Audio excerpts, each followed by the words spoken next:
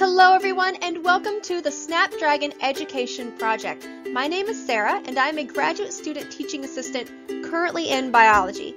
I created the Snapdragon Education Project here on YouTube to assist my students in learning the material, and hopefully it'll further assist those that I am unacquainted with. Today's hot topic is hypothesis testing and the one and only scientific method. Remember, it is not science if it is not addressed or is unable to be addressed using the scientific method. Words to live by. Now, some of the topics that we are going to be tackling today are as follows. What is science?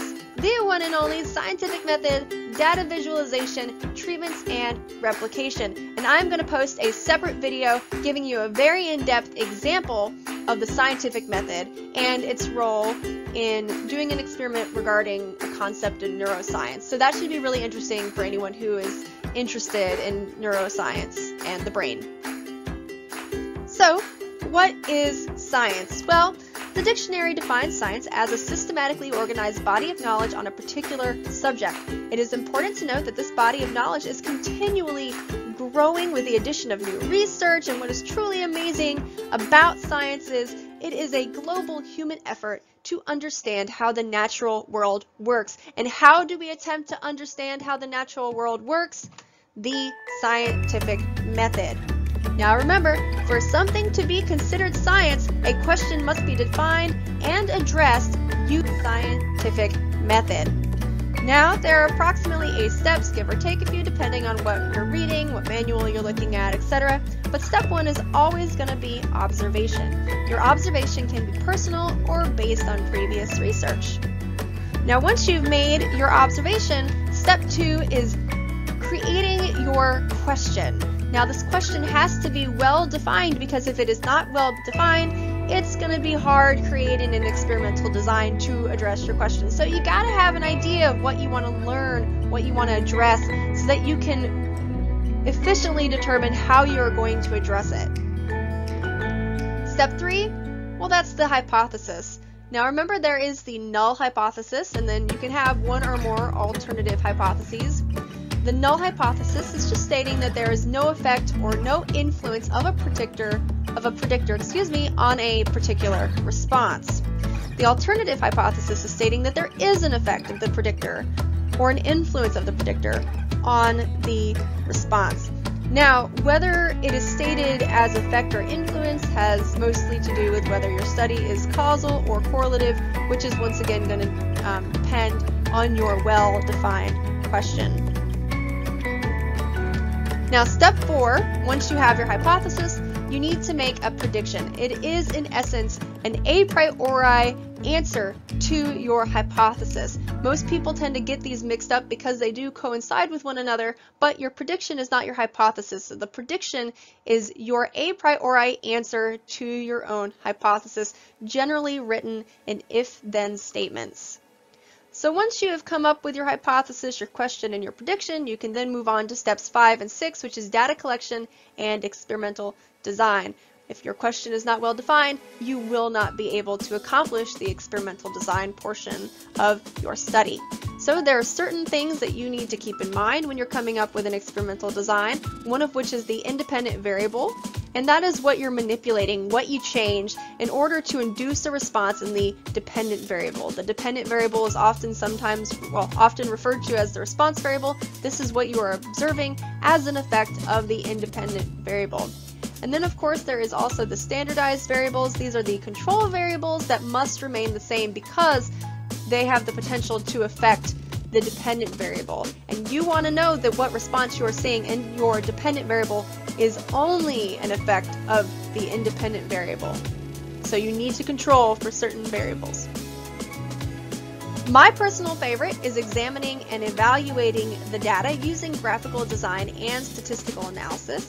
This is just definitely, it's not for everybody, but for me, I really love doing experimental design, and specifically the statistics portion of it, because it gives me the ability to really delve into my results and get an overall picture of what is happening. And then, of course, step 8, once you have done your statistical analysis, you must reject or support your null hypothesis. Remember, you never prove your alternative hypothesis or your null. You are either supporting or rejecting. Never use the term prove in any research article that you are writing. It's always support. That's just a quick side note. Now, oh, and quick note, if you are interested in learning more about statistical analyses, please see my Snapdragon statistics videos. Now, what is also mega important is data visualization, and I don't know about you guys, but I find graphs to be very aesthetically pleasing. So data visualization is a big deal. Your graph should show everything about your results without words, right? That is what the purpose of a graph is to show your results without words in a very straightforward way. So, there are different graphs that depict different types of data. The graph you choose is going to depend once again on your well-defined question and experimental design. So you have to know what you want to address, and then from there determine what graph you're going to use to address it. There are many types of graphs, one of which is a bar graph that is used to represent means between groups or even time series data. There's also pie charts that represent categorical data. Line graphs generally represent time series data that shows a change in direction. The scatter plots, these are individual points in a regression, and then you fit a best fit line, showing a trend in essence. And then of course the most complex in my opinion are networks. And these can be huge. I mean, the amount of work that goes into getting the data for networks is insane. But a network is just showing relationships between entities as shown in this picture here.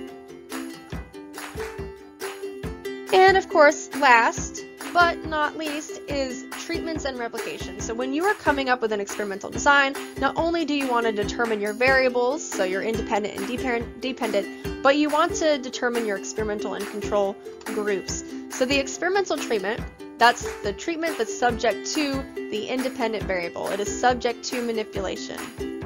The control treatment, this is the treatment that's subject to all the control variables. It's not subject to the independent variable.